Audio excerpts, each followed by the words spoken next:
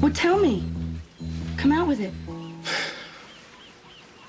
I wish there was some real gentle way of saying this, but I don't know it. Peter Flint did not kill your brother.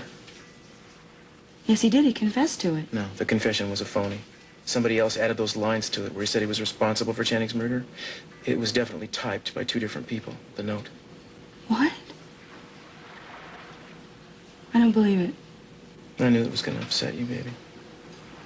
You mean to tell me that there's a killer running around out there that killed my brother? That's what I mean to tell you. Not only is he running around out there, but he's probably doubly dangerous now. Why? Because he knows I reopened the case. Well, what are you going to do? What are you doing? I'm working on a little something. I got a plan. What plan? Don't ask me, Eden. I can't tell you the details. I won't, but is it dangerous? Is anyone likely to get hurt? Most of all, are you likely to get hurt? You just agreed not to ask me any questions. I'm not asking questions. I'm just expressing concern. Well, please don't worry about me. You're planning on getting involved, aren't you?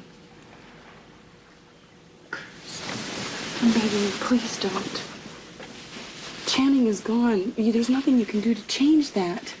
Yeah, but, baby, whoever killed him is not gone. And there is something I can do to change that.